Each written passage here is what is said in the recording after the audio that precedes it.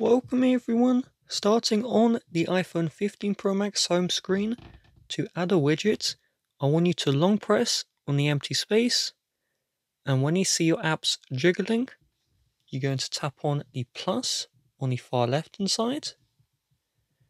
You are then going to scroll down and tap the widget you want to add. Swipe to the left or right to change the widget, and sometimes it will have a larger or smaller size, and then tap Add Widget to add. If you have multiple widgets of the same size, you can create a stack, and the stack, if I show you, you can just swipe up and down to switch between the widget, and it takes less room. To do this, long press on the widget, tap Edit Home Screen, and then drag and drop one widget into the other.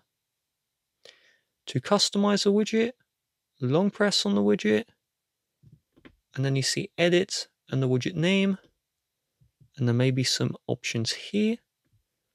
To edit the stack, long press the widget, tap Edit Stack, and then you can have Smart Rotate, which is automatically rotating between the widgets on, and widget suggestions.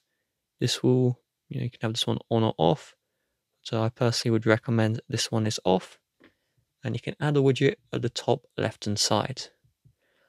For the lock screen, make sure you have used your Face ID so your phone is unlocked, and then long press on the empty space, then tap on Customize, and then tap on Lock Screen. If you have depth effect on, then you will not be able to have that feature. So below the clock, there is the option to add widgets, and when we add widgets by tapping on the plus, you can see it will remove that depth effect. You can also add a widget next to the date and time.